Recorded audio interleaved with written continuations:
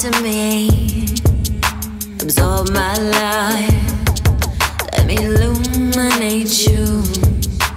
Close your eyes, can you hear my voice? Hello beautiful beings, this is Meru Matu and you are watching Sun Soul Astrology, and this is the daily astrological forecast for January 3rd, 2017. Yes, so hopefully you had an amazing day yesterday, and hopefully today is going to be equally amazing because we have a couple of fun things going on. You know me, I love degrees, I love critical degrees, and we have two planets at the 0 degree critical mark happening now, okay? So Mercury retrograde in Capricorn is hitting 0 degrees, and Pisces, or Venus has just entered Pisces at 0 degrees. So we are now in Venus and Pisces.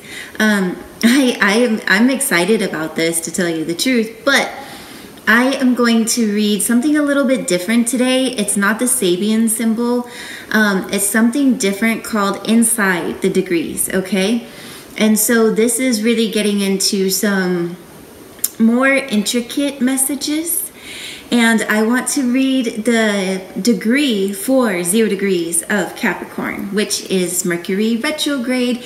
And it's pretty prophetic because everything that I keep saying about my interpretation of this particular Mercury retrograde in the sign of Capricorn, still beast mode on, not giving two fucks about the retrograde, I think is really key, and about how Mercury has been in a meditative state. So this degree, it means standing on the inside of life, protected and guarded, guided and led, held fast, kept so far back inside that what does express itself is purely a ceremonial display, a formal declaration.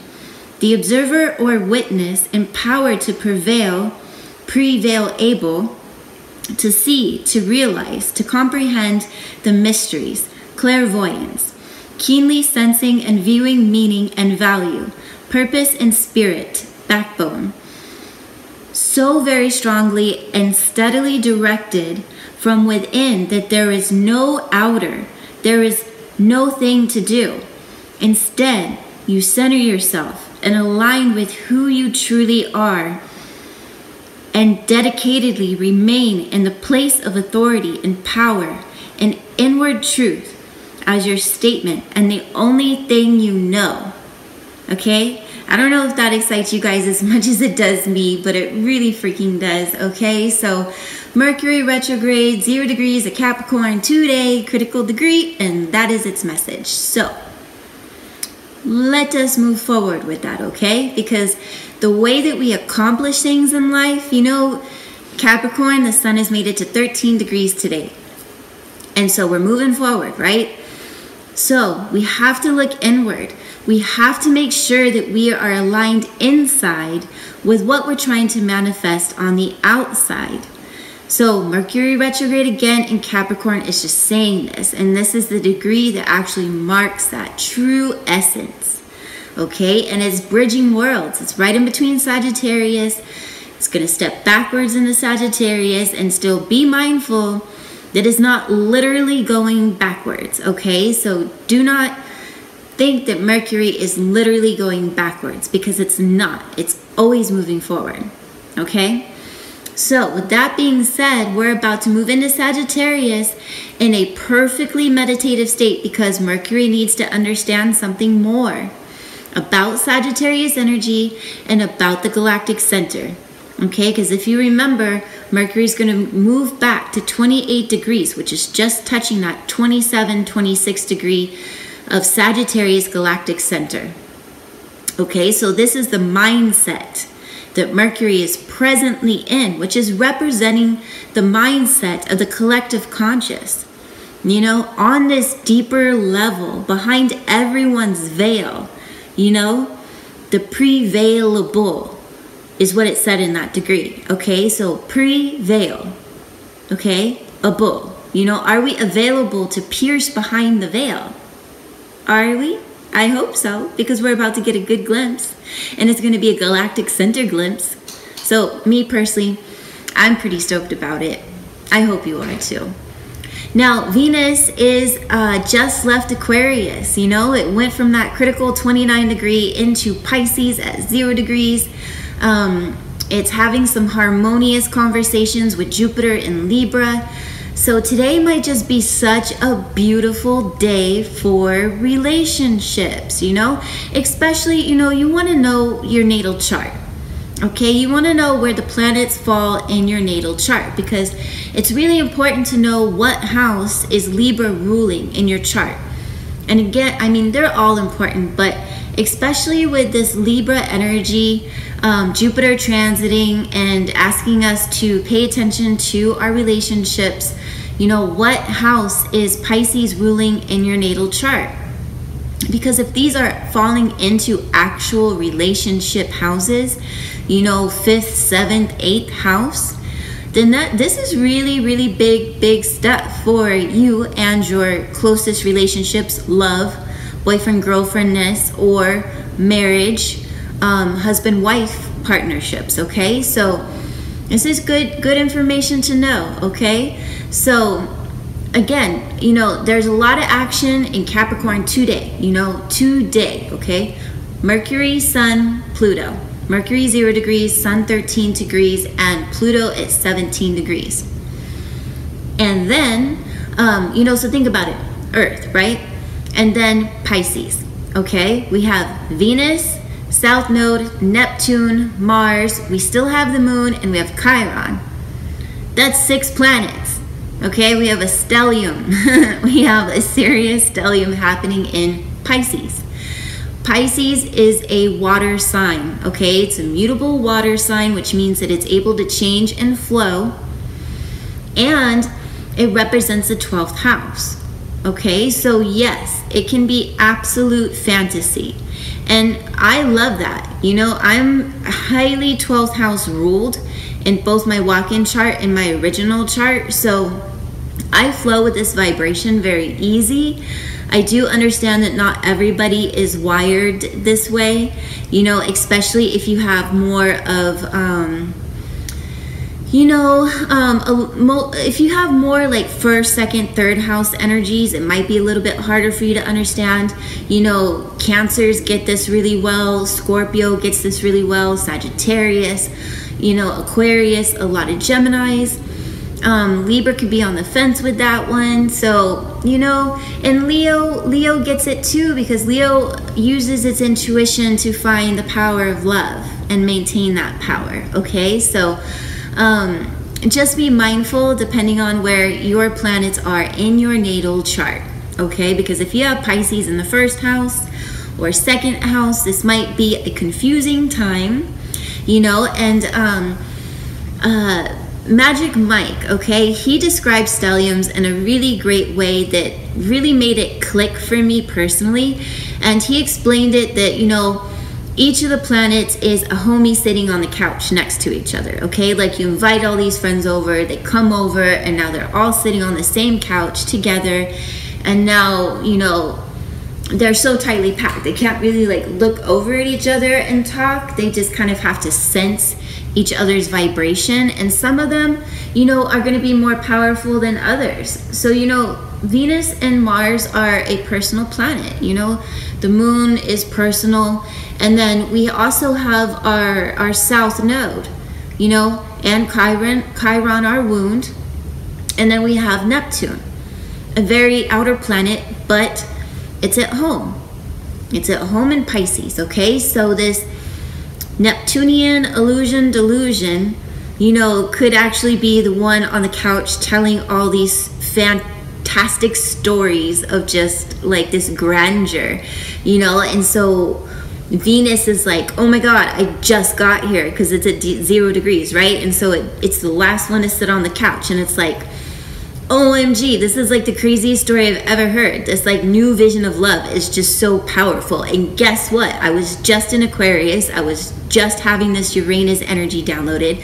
I totally just, you know, dosed the consciousness with this quantum idea of relationships. And now I'm here and I'm dreaming this new fantasy of love and how this quantum relationship can actually look.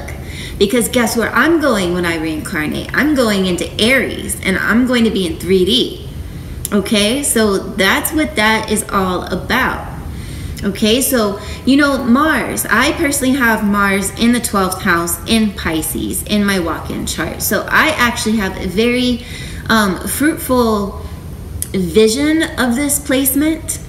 If people look at it in that, it's our passion to move forward, our drive to move forward. It's all in these analogies and what we use to describe them that can create these visions and our beliefs and our perspectives about them. So now we have this passion and this drive to get to know ourselves more on a spiritual level. Like literally forget that Mars, has that fire element from ruling Aries, because it also co-rules Scorpio, which is another water energy. And if Mars already co-rules a water sign, then I'm pretty sure this engine, this motor of Mars is not going to get muddled by the water, because we also have things called boats. Yeah, and their motors, they're in water and they zoom right ahead through the water, right? So, just saying, maybe this is now the motor in the submarine, okay? Mars is now the motor for the submarine, and it's 20,000 leagues under the sea, and it's fucking moving forward, okay? It's not worried. It comes from a water sign. That's all I have to say, because I'm about to go on a tangent on that one, and I can sense it going there, okay? So, do not worry about Mars being in Pisces. Mars in Pisces is exactly what we need to get our shit together and realize that we are more than this physical, that we have so much more to offer, and Venus is there too. It's our love and our passions getting rebirthed in the spirit, so that whenever they come back, they've learned the lessons of higher consciousness. Yeah, and the moon is still there. And actually, this has been a really good moon in Pisces. And again, I also have moon in Pisces in the 12th house. In my walk-in chart, it's at 27 degrees. So it's, touching Chiron. And so for me, whenever the transiting moon moves into Pisces, it's usually touchy.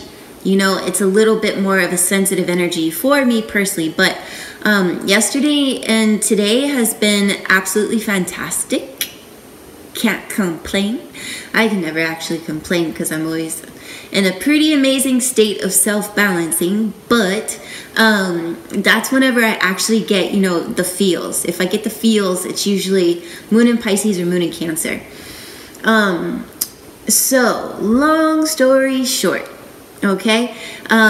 Throughout the day, the moon is going to conjunct Chiron, okay? So again, Chiron represents our wound, our wounded healer, healer, heal thyself, and yes, this is the point, healer, heal thyself. So this has a lot to do with, star seeds and light workers and Reiki masters and energy healers, because we are the ones that can give so much to the collective, so much to our clients, that we forget to then heal thyself, So we actually have to be in this conscious awareness that we are just as vital in our healing modalities as the clients that receive them, that we need to give to ourselves. So this is where I'm always reminding you to speak to your cells on a cellular basis. Command your cells, your body, your muscles, your connective tissue, your tendons, everything that connects the whole body, your neurological connections and circuits, your spinal cord, everything. You can talk to everything, your metabolism, your digestion, your heart rhythms, everything. There's nothing that's excluded from this, okay? So you can actually speak to your internal being and command a result. You can regulate your system through this knowledge. So healer, heal thyself is reminding us to go inside. Pisces is inside. Pisces is a spirit world. We are a soul, a spirit, energy, vibration, signature, experiencing through this vehicle of flesh. Okay, it's not the other way around.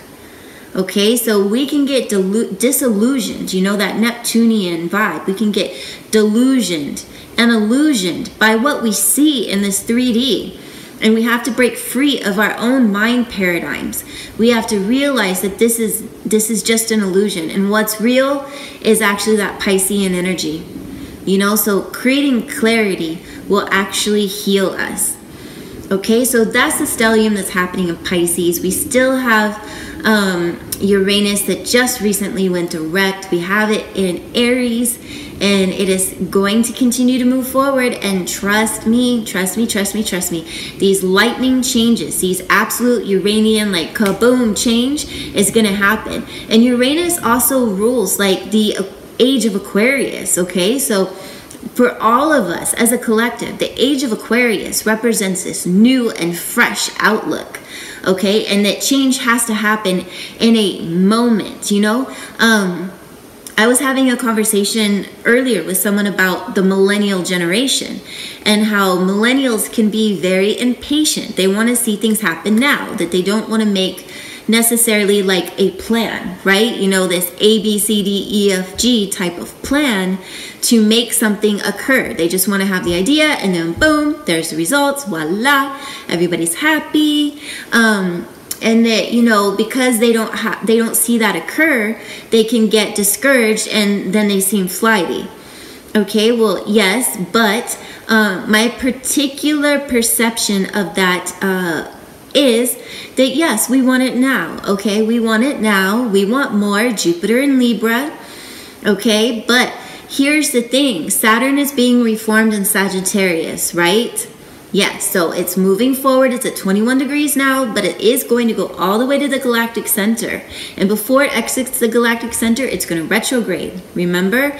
And then it's also going to come forward again and cross the galactic center again. And remember, Saturn transits only happen every 28 years, okay? So Saturn is really taking its time. It's not rushing through this process. And then again, you know, Saturn represents patience. It's the other side. But Sagittarius is that higher knowledge, that higher wisdom, this collective energy that we're all moving towards as far as the Uranian Aquarian age of transformation that these millennials are going to usher in. Whether the old school paradigms like it or not, and so that is why Pluto is in Capricorn, destroying old structures, okay? Destroying those limitations, those rules, those regulations, those boundaries, those borders. Because yes, whenever a millennial gets into the real world, you know, the job market and all of that, and they're facing these old Capricorn Saturnian representations of past generations, and then they come into this clash, you know, this clash of the way that they see the world. Millennials don't see the world in the same way that past generations did. We, the millennials, see it as an outdated, old school program that is in need of change, okay? So this is what Aquarius is doing, this is what Uranus is doing, and this is what Saturn is learning the lesson of. Saturn is being taught that this isn't staying the same. Excuse me, I have to fix my necklace, it's about to fall off. Oh well, who cares? We're just gonna put this over there because it doesn't want to stay on. So, I digress. But this is what's going on, right? And we're just about to have a lunar eclipse, okay? Solar eclipse. I'm sorry. It's a solar eclipse that we're just about to have.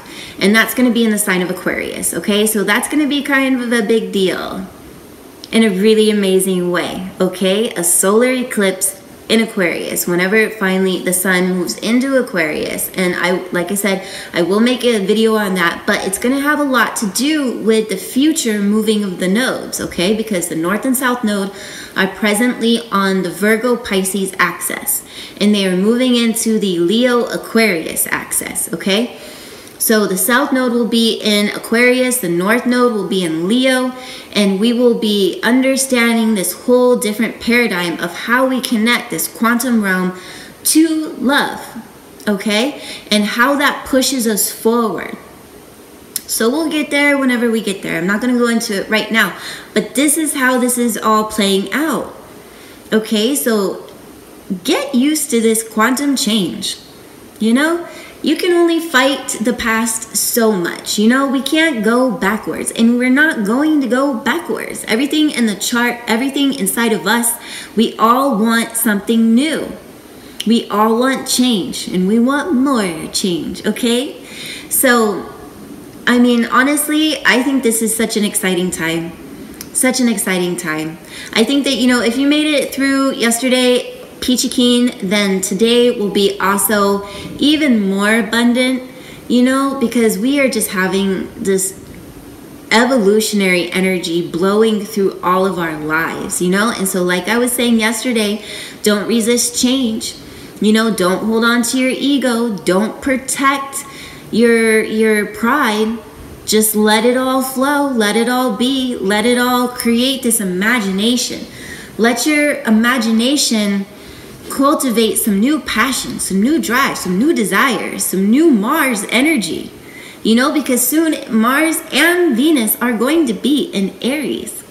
Okay, so let us not forget that we are all experiencing this, you know, planetary, energetic soul vibe. You know, it's like I said, you know, planets are energies and they're just like us. So how many planets just ascended into Pisces, back into the spirit realm?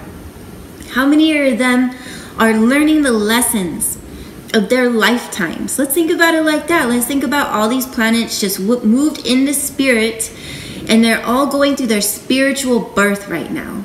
Okay, so that they can learn the lessons of when they were in the other dimensions, and then they could be rebirthed right along with the new lives that are coming in. Okay, so oh boy, I mean, imagine the little life forms that are going to come in as little human beings whenever we hit the Aries, the sun in Aries. It's going to be pretty profound because they've all been there getting a rewrite and a reboot, because all these planets, Venus, Neptune, South Node, Mars, Moon, Chiron, they're in Pisces, along with all of the spirit beings that are there too, getting ready to reincarnate. And I think that is fucking awesome. But that's just me. So this concludes the daily for today. But please take a look up below and see if there's anything that I can do as far as planetary translations for you. Everything is there. You don't need to look any further than right below. And I do have a 10-minute for $10 sun, moon, rising, and house placements. I'm going to switch it up for a little while and do the inside degrees instead of the Sabian symbols, and I will flip back and forth between those two. Today was a little taste so that you get to see what that's all about. And yeah, let's move forward. Let's do this. So hit me up, and I will see you tomorrow. God bless. Absorb my life. Let me illuminate you. Close your eyes.